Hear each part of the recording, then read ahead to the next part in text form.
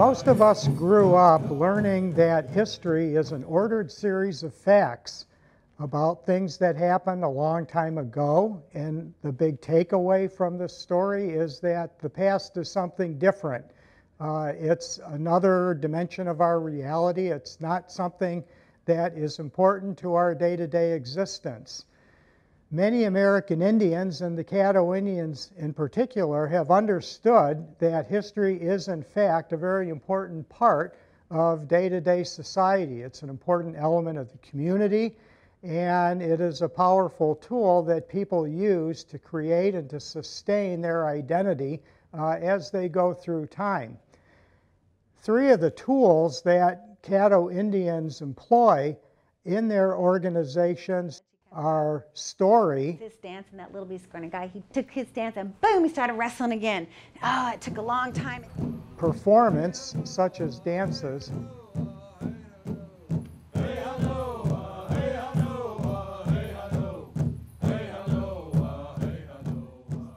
And the creation of artistic objects, crafted objects that contain imagery that expresses important parts of the interaction between people and the legacies of their ancestors and the power of the knowledge and information their ancestors have bequeathed to them that they use to organize and sustain themselves and carry their communities into the future in the face of all of the circumstances of life, some good, some bad, that people have to deal with.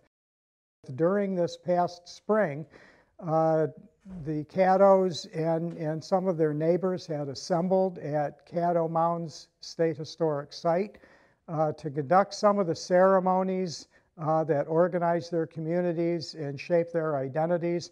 And the ceremony and the gathering was disrupted by a horrific tornado that caused a great deal of damage and serious injury to many people.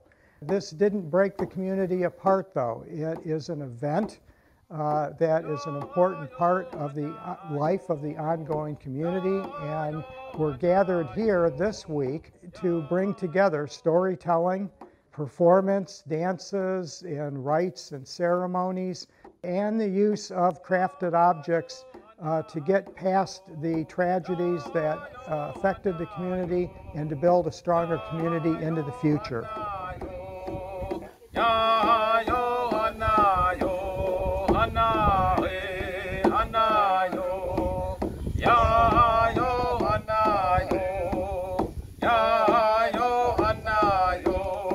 Anna